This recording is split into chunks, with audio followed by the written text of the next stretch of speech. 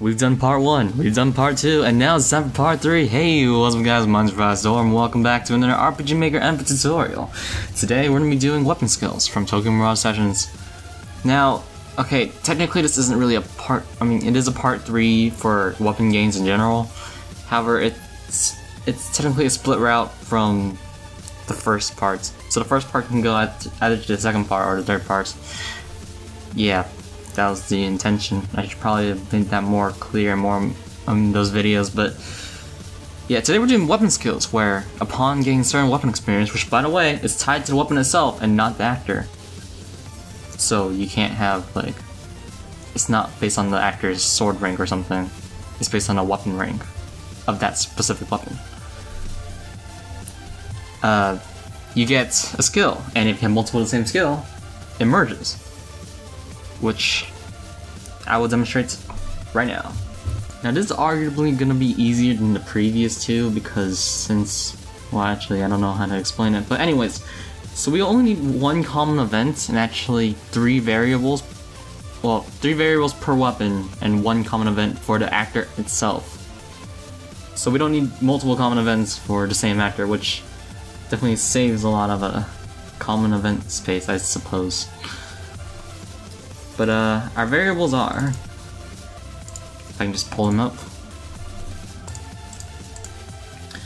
Runefire Machete, Runefire Machete level, and Runefire Machete max. Runefire Machete is just basically the amount of experience Runefire has in that machete.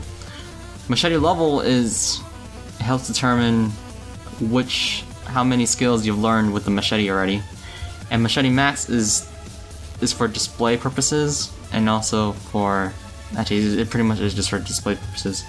It'll say how much experience you need for the next level. But yeah, we only need 1 common event, and it's not an automatic common event. We're in the tutorial, we're gonna put it at the end of where we gain machete experience, which is just like talking to an event. However, normally you would put this at the end of a battle or something. That should be taken into consideration. It should be taken into consideration that these weapons are better suited for when certain actors can only use each weapon.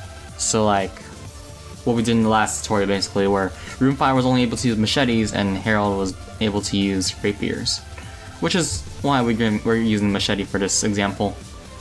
But now we're going to explain all these skills. So we have Cleave, a basic sword attack, and we have 3 levels of fire. As I said earlier, when you have more than one of the same skill, it'll just increase to the next level.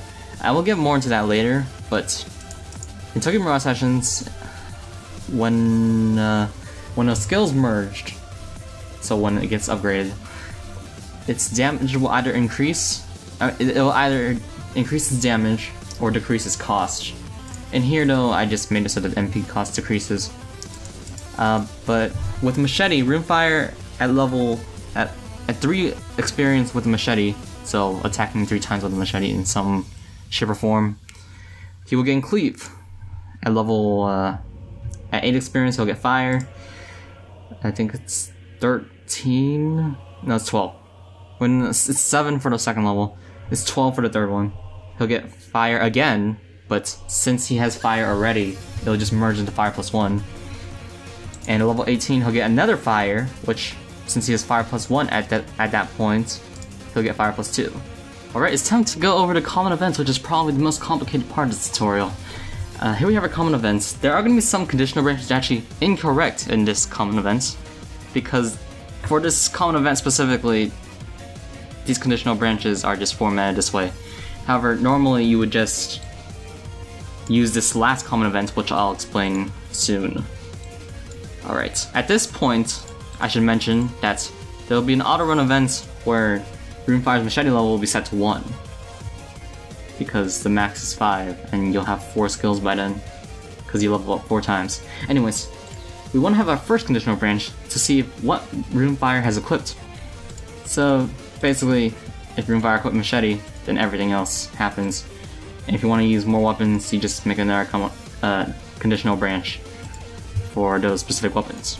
If Runefire's Machete level is 1, which, again, is set by an auto-run event, nothing basically happens unless if Runefire's machete is greater than 3. We're gonna play a sound effect. It'll say Runefire's learn cleave. He'll gain cleave. We'll set the machete level to 2 so we can go on to the next skill. And by the way, the machete level is so that we don't have the same sequence of events occur multiple times. Then we're gonna set the max to 7 so that, well, since you're past the first level, you don't want to. You'll be at like something like maybe 3 out of 3 or something. If you want to change it so that it's more accurate, you know. But yeah, the max for the second level is 7. So name basically applies here. Machete level is 2. Machete is greater than 7. Play sound effect. Learn fire. We'll add fire. Set the level to 3. Set the max to 12. This is where things start to get closer to what we actually want. Machete level is 3. Experience is 12. Runefire's learned fire already. Runefire's upgraded fire to 5+1, so we'll lose the fire skill and gain 5+1. However, if he has not learned fire, he'll just learn fire, basically. So you definitely want to prioritize this kind of common conditional branch over this kind. However, there is one more that we want to go over. You should only use this conditional branch if you can only upgrade skills once. We want to set the level to 4 and the max to 18. Finally, we have our actual, definitive version of the conditional branches, which is if Runefire's machete level equals 4 and machete experience is at greater than 18, if Runefire's learned fire +1, Runefire will have upgraded fire +1 to fire +2, we'll lose fire +1 and gain fire +2. But then we use the same conditional branch that we use here in the else, what do you call it? The else branch. If Runefire has learned fire, and then everything else that happens. Then we'll set machete level to 5, but there's no need to set the max anymore because you're maxed out on the specific weapon. Alright, now is the eventing process of the tutorial, and we're gonna go over not that much actually. In the preview, you might have, okay, in the preview nothing happened, but I moved the common event switches to this specific event here because it makes it easier and does not collide with the other auto run event. Actually, I think I'm just saying that because that's for the next tutorial, not this one. Oh well. We just have some info boxes here about what levels that the skills will be gained at for machete. We have our actual event here, but we also have this auto run event I've mentioned before, which was setting Runefire's machete level to 1. And then we have this event, which basically Runefire has equipped the machete because we don't really want it to happen when Runefire does not have the machete. Runefire will gain 5 experience, as it states. It'll add 5 to the variable, and then it'll proceed with the Runefire weapon common events. Again, you should definitely try putting this event after battle or using an actual parallel common event. But for the sake of this tutorial, we're only using this guide to demonstrate the skill learning and stuff. Alright, it's time for the... Okay, that went way too far. It's time for the demonstration part of the tutorial. We're gonna do basically what happened last tutorial, where we're gonna actually increase our sword rank, our generic sword rank, for the sake of being able to equip machete. That's all. Doesn't really matter too much for this tutorial specifically, but we're gonna look at these random info boxes. These are machete skills at 3 EXP, 7 EXP, 12 EXP, and 18 EXP. And gaining multiple of the same skill will cause the skill to increase in level, either increasing power or decreasing cost. This is actually a lie for this tutorial. This is actually from Tokyo Mirage Sessions, but oh well. We're talking to this guy, we get 5 experience in machete.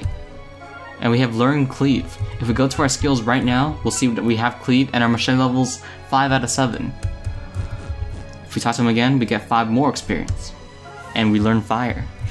Go to our skills again, we get fire, and we're at 10 out of 12 for both of them. What's next? We get another 5 experience, and get fire +1. As you can see, we don't have fire anymore, we have fire +1, and it's 15 out of 18. And we finish it off with another 5 experience to get fire +2. Once more, we check again, 20 out of 18. Merge +2. And that is all for the demonstration. Alright, that's gonna be it for today's episode, guys. Thank you so much for watching. Next time, we have a suggestion. which is, I don't know what to call it actually. Level up growth effects, level up growth rates, level growth rates. But I'm pretty excited, and I'm probably gonna record it tomorrow, because otherwise I'm gonna forget all of it. But yeah, if you liked this video, please consider Duel's Legendary like button, or staying in place the subscribe button. And with that, I say, see you guys, and stay safe.